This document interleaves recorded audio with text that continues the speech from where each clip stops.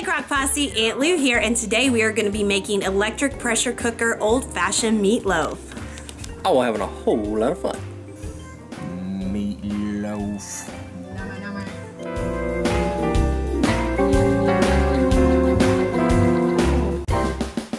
Stop touching me, Mom! 3, 2, 1.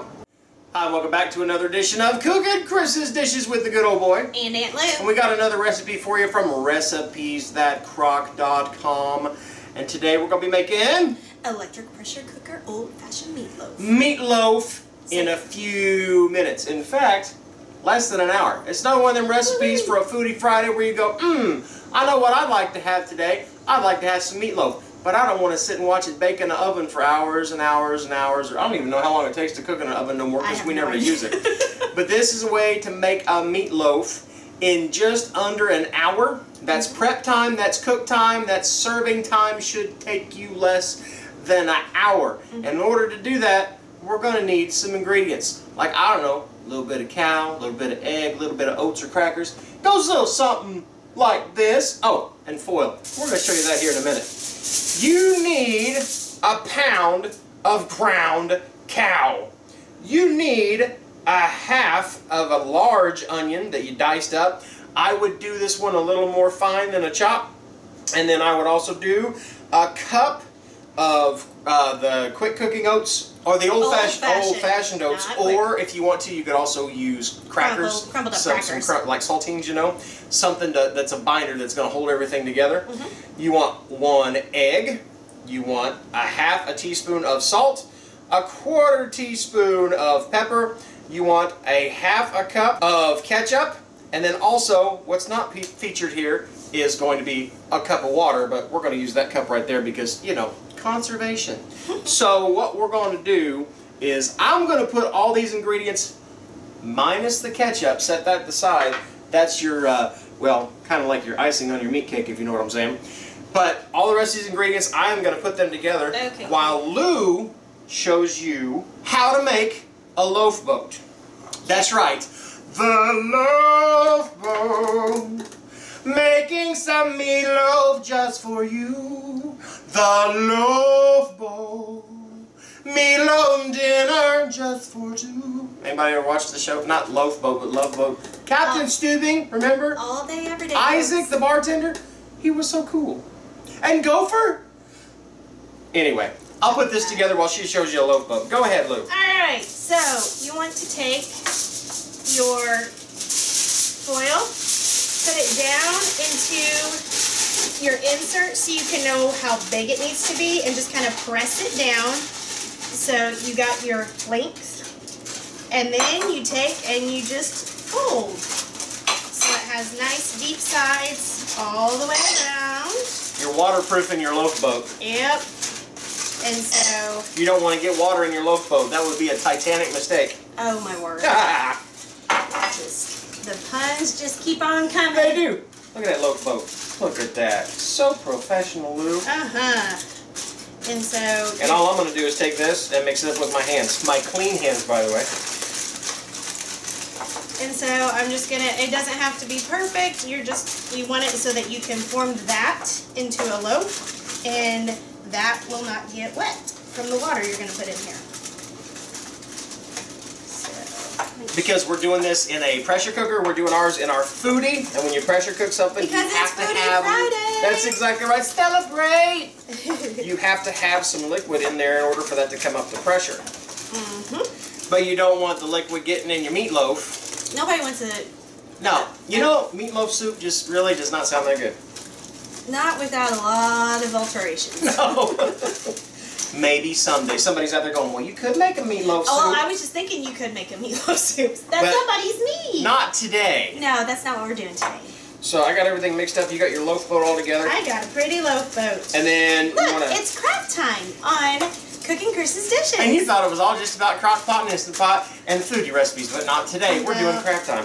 And then I know one of the other things you need to do, according to Lou's blog post, is you need to spray that down. You want we call this a greased loaf boat. Which I thought was just a funny name. Man, this is messier than a greased loaf boat. That's my new saying. Well, butter my biscuits. Alright, I got her all mixed up there, what didn't fall out onto the counter. But look at that. All Well, right. I can't show you because my hands are dirty, but...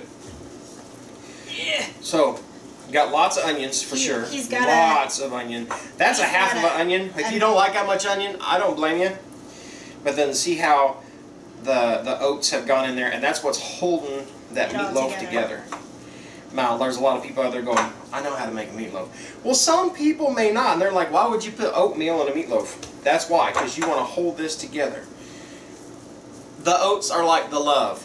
Love, love will keep us together. How's that? Does that look good? Yeah. Looks like a big old meat football. Now make it into a loaf in your boat. How's that? You're going to be singing that all day, aren't you? Yes, I am. It's going to be stuck in my head, and yours too. How's that? Is that good? You like that? Is that to lose specification of a loaf in a loaf boat? Make it a little bit thinner. A little bit thinner. I wish I could do that to me. So you just press down on me. Yeah, just smush me a little bit. And then, of course, one thing I learned from Aunt Lou is, and you learned that from your mama, right? Yep, Mama always put a line down the middle. There you go. And then, you know what? I got dirty hands. Who cares? Let's just do that. Let's put the ketchup Spread some love. on top. This is fun. See, we did crafts. Now we're going to do painting. It's finger painting with ketchup and raw meat. Yeah. So I will not be licking my fingers. I will be washing my hands as soon as I'm done here. Yes. And then, Lou, you can have the honor of putting that put the boat in there. In the Foodi. Okay. And I will wash everything off with my hands. So, like I said, it doesn't have to be perfect. Mine is not perfect. We're just going to put it up nice and tall on the sides. And I got some of that ketchup on me, so why don't you get a cup of water while I wash my hands? I will get a cup of water. And then one thing whenever you do this is you want to make sure the water goes around the loaf boat. And not in the loaf boat. And not in the loaf boat. So, we're going to do her. My camera's upside down. Everybody's like, how are you standing on your head doing that? I'm just going to take it and put it down there in the bottom. See how I'm putting that along the pot right there? You can actually dump the water in before you put the loaf boat in. That's fine. But you just want to make sure and not get it in the loaf boat. Yep. Or else you'll have to throw your loaf boat a lifeboat. Anyway, so now we're going to close the lid. Fell off there. Yeah, some of them work, some of them don't. So I'm going to turn on my Foodi, and we're going to do this on high pressure. Pressure. Oh, wait. You better get the pressure out of it then, huh? People out there commenting right now going, you can't use that lid! This way. Just like that. Make sure it's set to seal and not vent. Seal. A lot of people like that last time, so let's do this. Let's go on and pressure. It says pot. I think anybody will notice that it's shorter. Yeah. It just shrunk. Okay, so we grabbed the wrong Foodi, folks. Right, okay, now we got the right pot, so now we put the lid on. Oh my gosh. And they call themselves professional. And so now I'm going to turn on my Foodi. I'm going to put it on pressure. Hi. It's so friendly. It is. It's, look at that. You put it on, it says, hi, hi, hi. Like a 3-year-old when they first meet you. That's what and then we're going to do this for 30 minutes. Yep. And then hit start. Oh, did you put that on seal? I did. Okay. And so now it's going to come out to pressure. It's going to ride that pressure for 30 minutes, and then you want to naturally release it once it's done. So make sure that your warmer is off.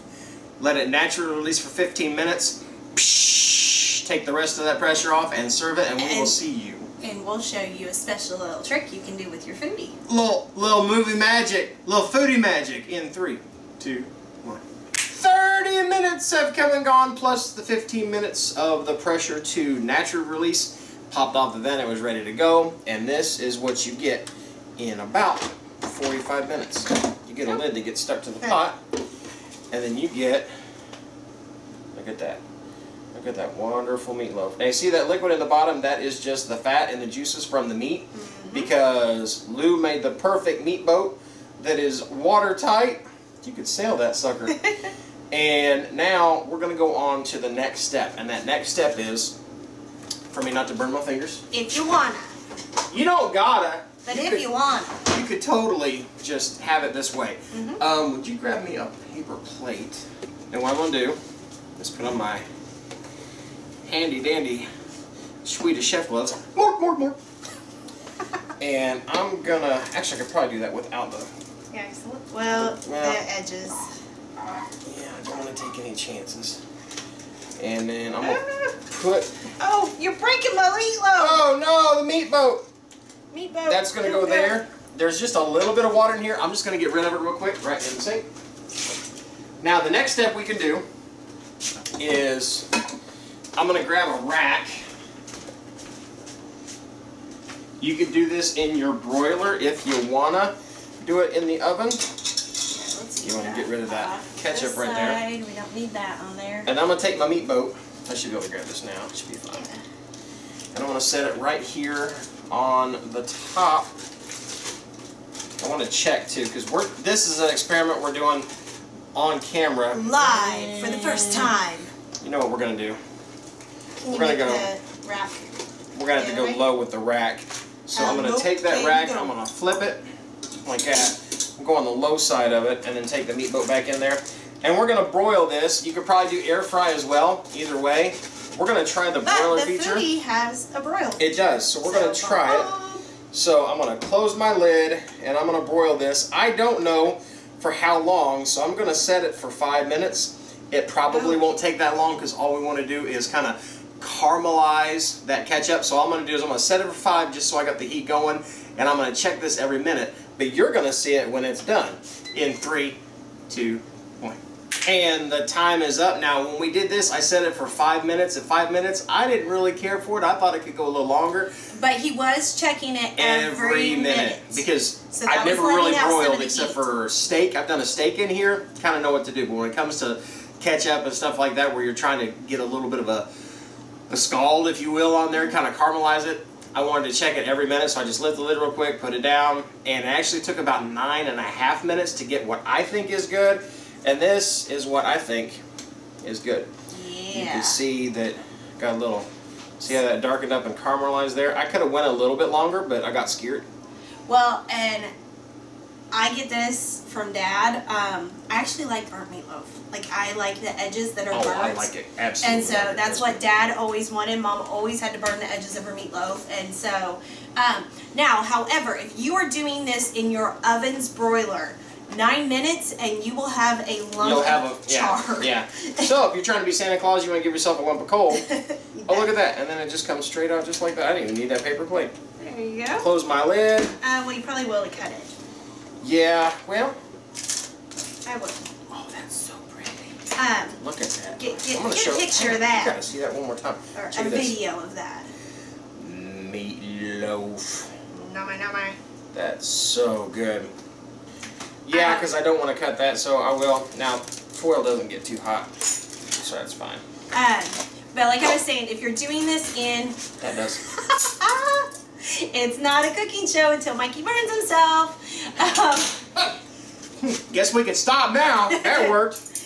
If you're doing this in your oven's broiler, then you will want to, I'd say, anywhere from 30 seconds to 90 seconds.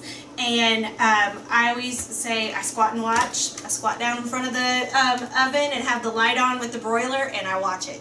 And I do not take my eyes off of it because... don't go mow your yard. It can go in just a very short amount of time. It can go from perfection to disaster. Let's see if this is perfection or disaster here. Ooh, look at that. That ketchup is sticky. That's good. I want that burnt piece. I'm going to come up here and show you real quick. Imagine that. Look at this. I put that in there in the Foodi broiler for just a few minutes, and look, see those little brownish marks right there where it browned up? That's going to make it crispy.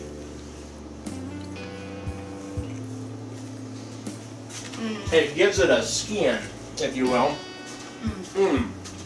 Oh, Mama would be dude! I wanted. Oh my gosh, that meatloaf is killer, man. Don't you think Mama would approve? Mm-hmm. Those oats with that egg, making that binder, keep everything held really, really well together. So that would be really good for meatloaf sandwiches. Oh yeah. Because it does not, like this does not fall apart. You pull it and it stays together. Yeah, this is something that, like kids, adults, cranky people, everybody's gonna like. Meatloaf sandwiches would be good. Meatloaf on its own, maybe with some green beans, maybe with some mashed potatoes. Oh, the Instant Pot mashed potato, the no mash ones, because those are so simple to make. And don't use metal in your foodie pot because then you get in trouble. Yeah. But that is really good. Y'all definitely want to try that because as you see, I took the last bite. That's that good. That's meatloaf you'll fight your family over. See what I mean? I didn't say violently. If y'all like what you're seeing here, it could be me burning myself. Could be an amazing meatloaf. Could be this sucker when she comes into town. Whatever it may be, if you like what you're seeing, give us a like down below. Also, if you have not become a member of the Crock Posse, click the subscribe button. Join our family. You will be a part of an ever-growing crowd of people that love food and travel and fun and family and love. And also, if you want to know when we put up a new video, click the bell called the ding-a-ling right next to the subscribe button. You click that, you'll know as soon as we put up a new video. We put them up all the time. But most importantly, whatever you do, laugh often, eat good food, and speak life. Get out of my way. That was not life. This is meatloaf. Speak loaf. Feed me some more. Look, a talking ninja. 3, 2. I thought they were supposed to be silent. No, those are monks. Or mimes. Never mind. 3, 2. Stop touching my hand.